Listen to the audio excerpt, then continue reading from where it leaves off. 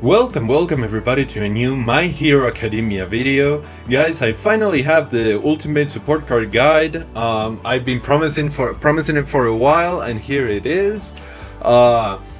It took so many hours of work, and this is actually the 5th time that I'm trying to record this video because this is not an easy video to make whatsoever. So let's jump straight into it because there's a lot to talk about, and this is going to be a long one, I can already tell. And so some ground rules real quick before we begin. I'm not going to tell you what each card does because you can check that for yourself in the collection section of your game. You can, even if you don't have the card, you can check what they do. So, you know, this is just to save time, right? If I go through every single card and what they do, this is gonna be a 3-hour video, right? So I'm not gonna tell you what each card does. I'm just gonna tell you why they're good or why they're bad and why they are in the tier that they are. And also with some of them, I will tell you which heroes they are good on. Okay, so keep that in mind. Another thing that I would like to tell you guys is, you already guys know that when I say an ultimate guide, I mean that there's going to be a Google Sheets document in the description below that you can check out. I'm also going to post it on Discord as soon as the video goes live, and you can check that out.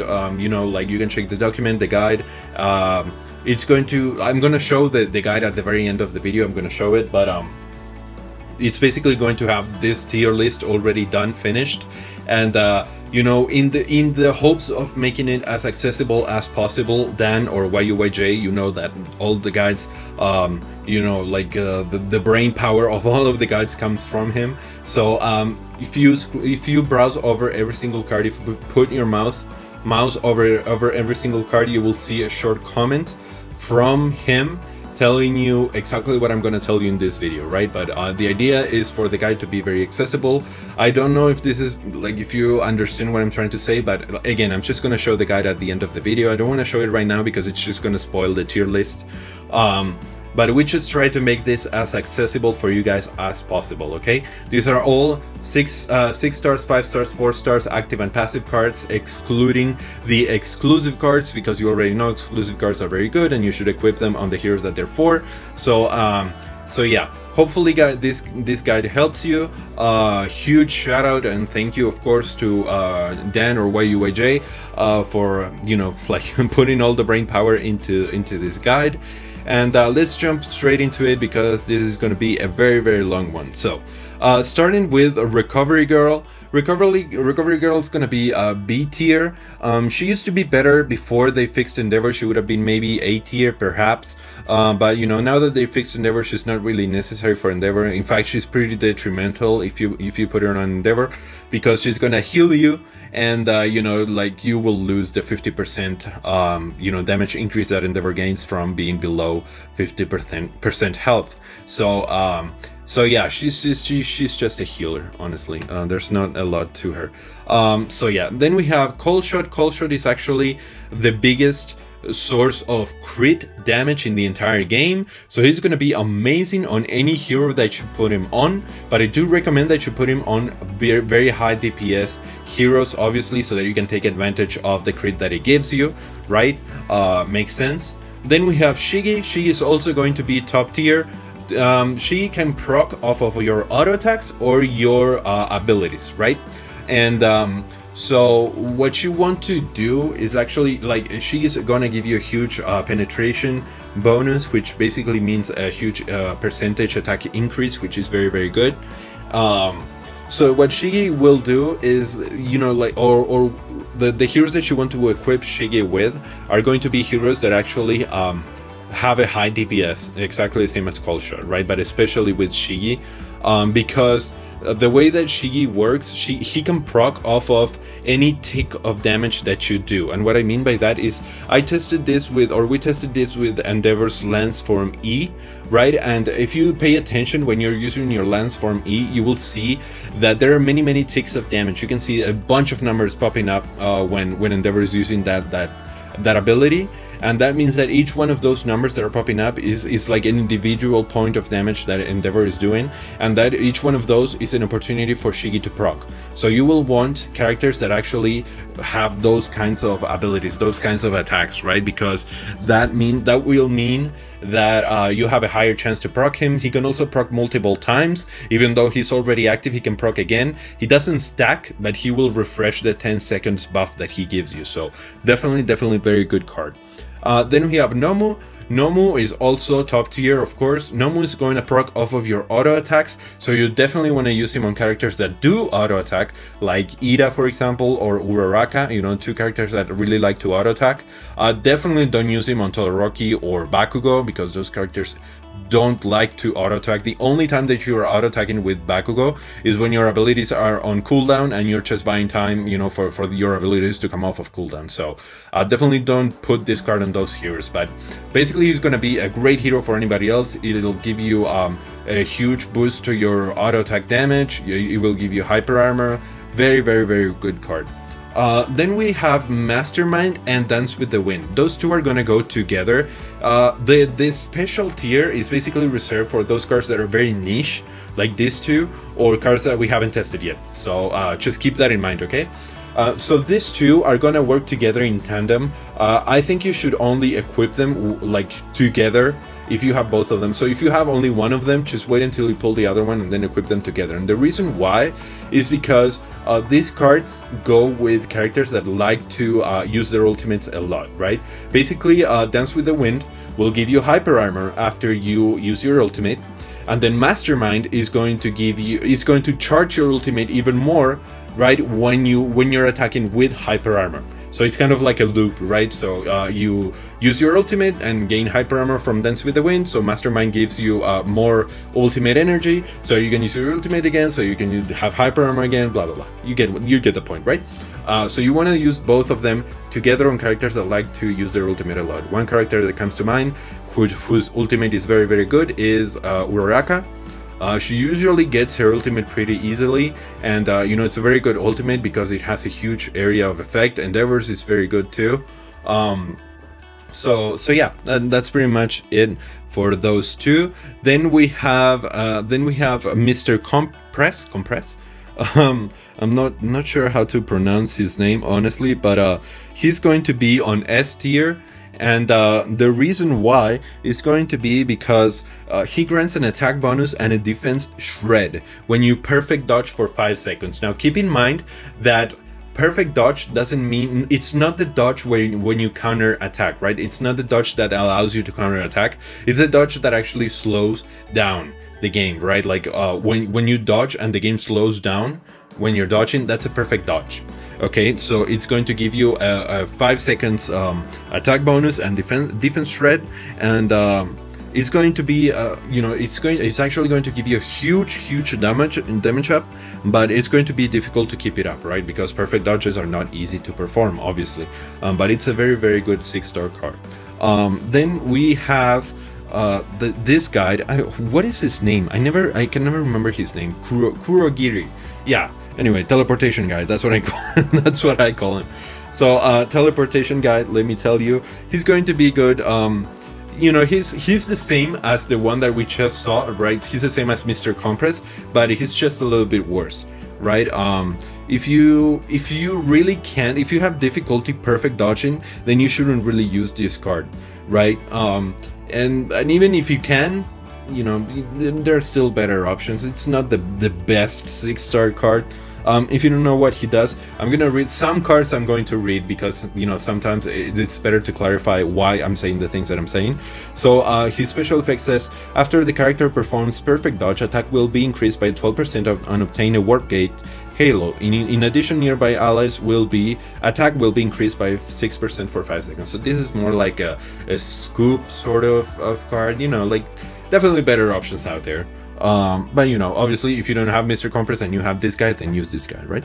If you don't have any better options. But anyways, then we have Lemillion. Lemillion is going to go to special, and the reason why is because he is particularly good with Aizawa, but that's pretty much it, right? He's only good with Aizawa if your technique bar resets, right? So basically, I'm pretty sure that what he does is that he gives you a chance, let me read it, when gives you 6% attack, and then when the special skill is in cooldown, increase special skill recovery by 24% when it's 60-second cooldown. Right? So it basically makes you gain your skill bar, right? It makes it fill up faster, which is not that huge of a deal on most characters except for Aizawa, right? Because Aizawa's quirk is insane. It deals like 3-4 times the amount of damage that your ultimate does. So this guy is very good, but only in Aizawa. So if you have him, equip it to Aizawa, pretty much. So yeah, anyways, moving on. We have Muscular. We haven't had the chance to test him. So he's just gonna go to special until we do test him. Guys, remember that, you know, my guides are always being updated. It has happened a few times already that people come to me and they tell me, you know, like, oh, I saw your video on the talent tree guide, the ultimate talent tree guide, and you know, I don't know, I did my Deku's talent tree, and now it turns out that the actual document changed. Well, I'm really sorry, but for me to, you know, keep bringing you quality content, I need to be updating my guides all the time. So just please keep in mind that guides are subject to change all the time, right? So today we might have Shiggy on top tier, and tomorrow he might be B tier. Not really, but maybe. So yeah, just keep that in mind. So Muscular, we haven't tested him yet, so he's just gonna go to special. He's the only card that we haven't tested, don't worry. These are all the special cards. There are no more specials. All of the other ones, we know exactly where to put them. So then we have Cellophane. Cellophane's actually a very, very good card. He's gonna go to S tier. He's actually pretty good. Because let me tell you why. He's pretty good because he grants an attack buff for you and a defense debuff on your enemies, on enemies that you hit for 5 seconds after you activate your special. So kind of similar to a card that we saw before, right? Sort of similar to Mr. Compress, in the sense that it's an attack buff and a defense shred for 5 seconds after you use your special, your quirk, right? So this is going to be, he's going to be good on certain characters that like to keep their specials up all the time, right? Or a lot of the time, which are going to be, of course, All Might, Tokoyami, Deku, Uraraka, right? So those are characters that like to keep their special up, and also that their special is very you know, their special is used for burst, right? You activate those specials when you want to burst down your opponent. So yeah, not Aizawa though, because you do have to attack, and Aizawa only uses his quirk, you know, uses it and then it's done, and that's it, right? So he's not attacking with his quirk, so you're not actually going to, you know, get the full advantage of those 5 seconds, you know, of that 5 seconds buff, right? Well, as Uraraka, you press your special, your quirk, you're floating, and now for 5 seconds you have an attack buff and a defense shred on whoever you're attacking. So he's amazing on Uraraka, like I said, Todoroki, Deku, All Might, etc. Anyways, moving on. Then we have Moonfish. Moonfish is pretty meh, honestly. He's going to be on B tier 2, and the reason why is going to be because pretty much he's just very, very limited in what he can do in his use. Let me read it real quick. It says, when an ally dies, the character enters Blood Desire mode. Attack increased by 18% and defense increases by 7.5% for 15 seconds. It's a huge buff. It is, but it's only good in, you know, the scoop basically, or Warzone, pretty much. So, you know, if you have a character that you use only on Warzone and Scoop, then, or you know, you can equip this card, or you can just equip it whenever you are about to go into Warzone or Scoop. So, but yeah, he's not good in any other mode, pretty much. So, so moving on, now we have Koda. Koda is going to go to B tier 2. Oh, sorry, I put Moonfish on B. Koda is going to, I'm sorry, on A. I'm getting so mixed up, I'm so sorry. So Moonfish and Koda are going to go to B tier. Okay, and the reason why Koda is in B tier is, again, he's just a buff to your team. So, you know, he's just good for Scoop, pretty much. So, you know, like cards that are only good in a specific mode are not going to be as good as cards that are good everywhere, like Shiggy, Nomu, or Cold Shot. So, you know, pretty self-explanatory, honestly. Then we have the shield guy. You know, he's he's fine. He grants you HP and shields. He's going actually, I'm so sorry, he's gonna go to B.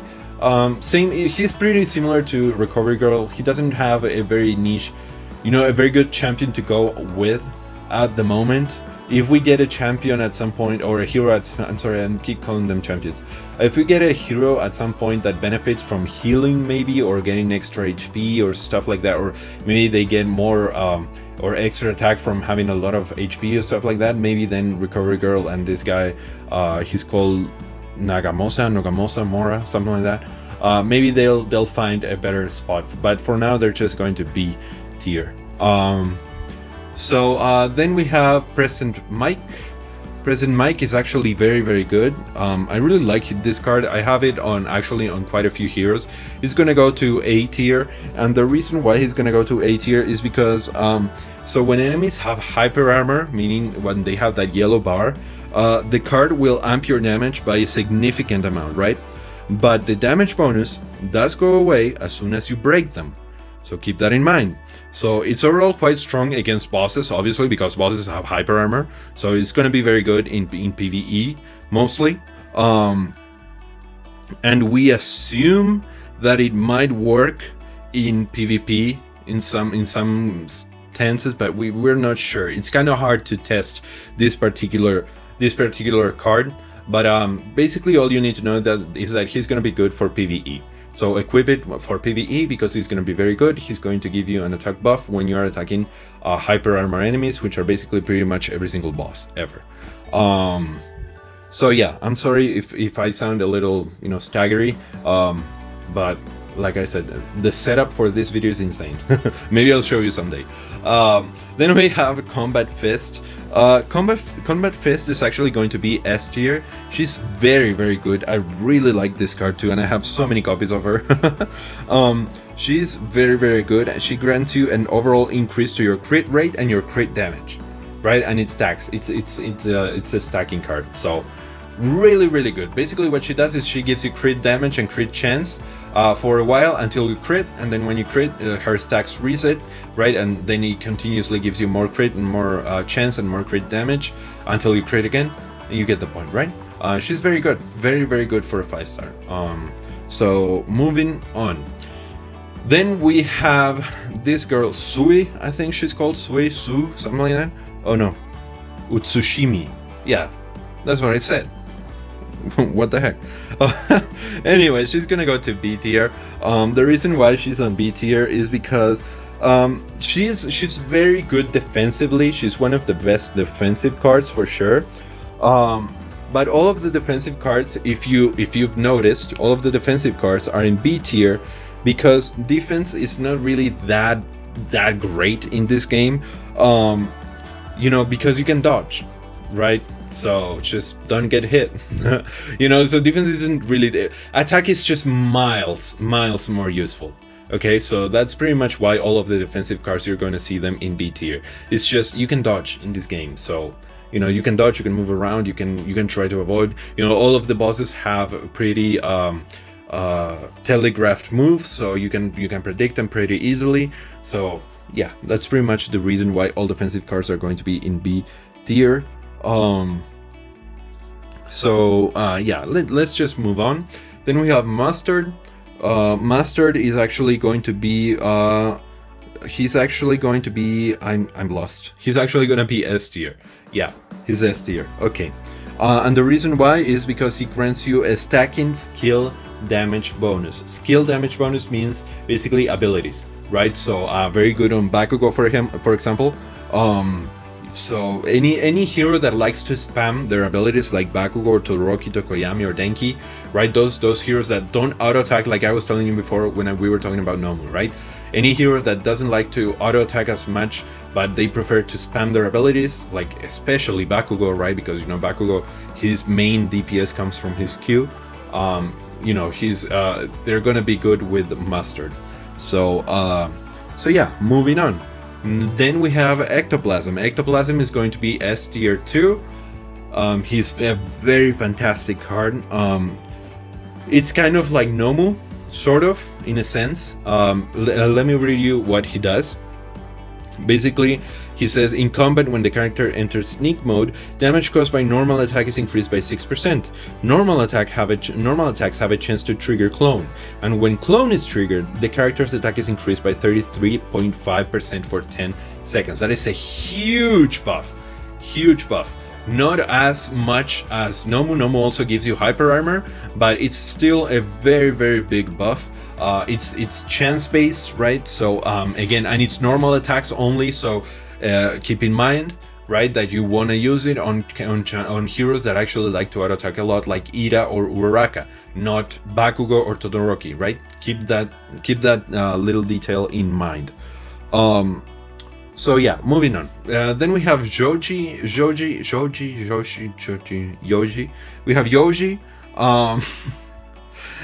Yoji is going to be A tier, and the reason why is pretty much because he gives you normal auto attack damage, and that's pretty much it. He gives you auto attack damage. Same thing as Ectoplasm and Nomu, using on heroes that like to auto attack. Moving on. We have Mei. I think I'm just gonna skip the 4 stars, guys. You can see their descriptions in the document, in the guide. I'm just gonna give you their tiers. So Mei is going to be A. Then let me put Tiger on A2, and then I think this is Pixie Bob. Pretty sure. Might be wrong though. Then we have Midnight over here. Midnight is going to be actually B tier. She's good on Kirishima. If you want to use her on Kirishima, she's good there. Then we have this other one, I forgot her name. Yeah, Strong Arms is also going to be a B tier, and pretty much all of the others too. We have Innsmouth, Cold Metal, Backdraft. Ragdoll is actually going to be a lot higher. Ragdoll is actually going to be on S tier. She's very good because she gives you crit. So definitely Ragdoll is actually the best 4-star by a mile and a half, so definitely put it on heroes that you want more DPS on. So yeah, that actually thins our list quite a bit. That's quite a relief. There's going to be comments and descriptions for every single 4-star in the document, guys, if you want to check that out, but I don't want to make this video that long, and I already know that this is super long already. So anyways, moving on. Then we have Snipe, and so now we're going through some of the active cards, right? So Snipe is going to be A tier, and the reason why is Snipe is actually one of the strongest single target cards, active cards. It's very good, honestly. There's not much to say. You can see in your collection what he does, but he's just a lot of damage, pretty much. That's pretty much what all of the active cards are. So then we have Principal Nezu. He's also going to be on A tier, and it's AoE. If you have many of this one and you equip them all and then you go to Scoop, it's insane, dude. It's crazy. Like, if you can spam this in, like, this particular card in Scoop, I don't know how you're not like top 5 in your server, honestly. Like, this card is insane. I only have one of them.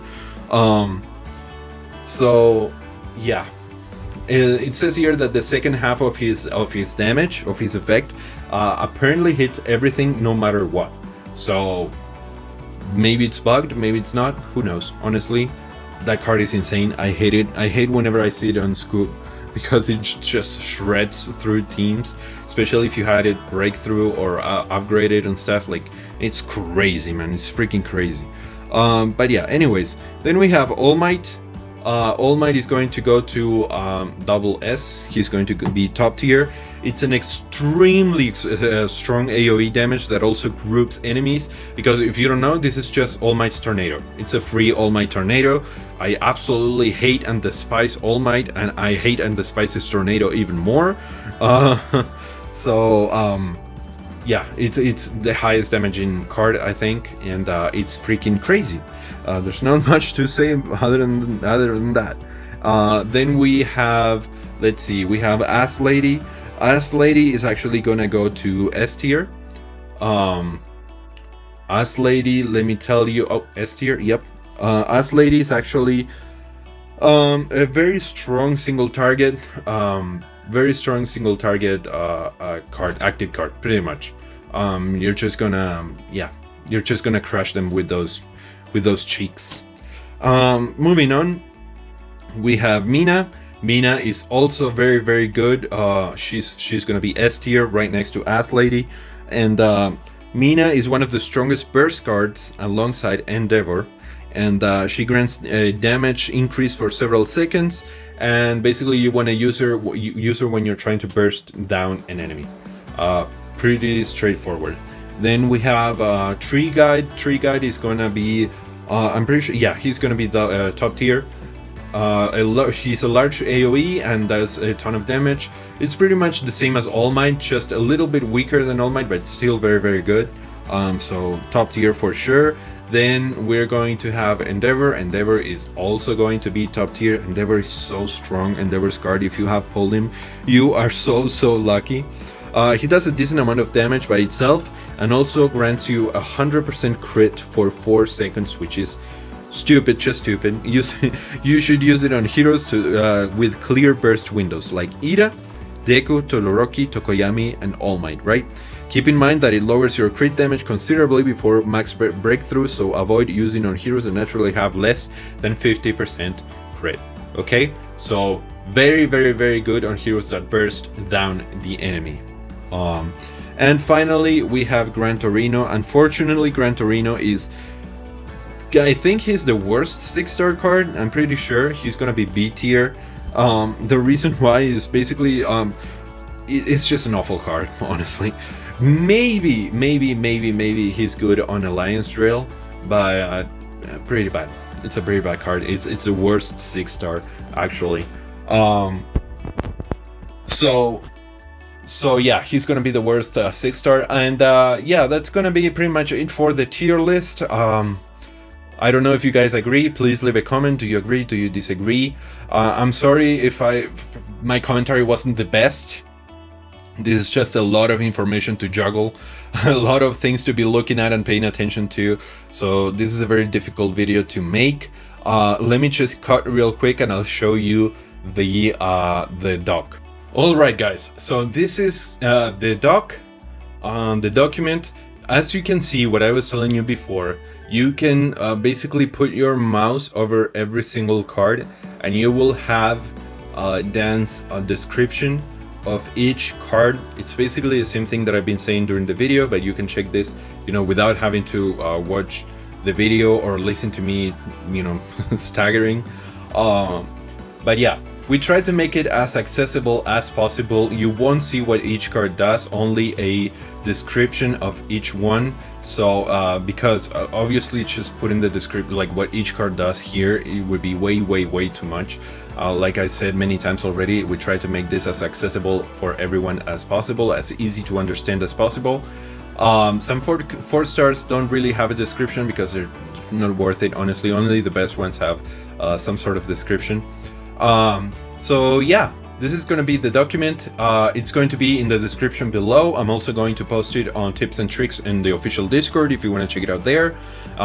Please keep in mind that I'm going to be updating it every now and then with new information as soon as we, you know, get more people to test some of these cards, or we get opinion from people that, you know, also know a lot about the game.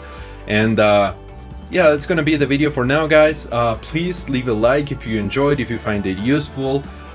Leave a comment. What do you think? Do you agree with this tier list? Do you disagree? Would you change something? What has been your experience? Have you tested the 4 special cards down here, especially Muscular? Have you tested it? What do you think? And subscribe if you'd like more videos like this. And guys, I will see you on the next one.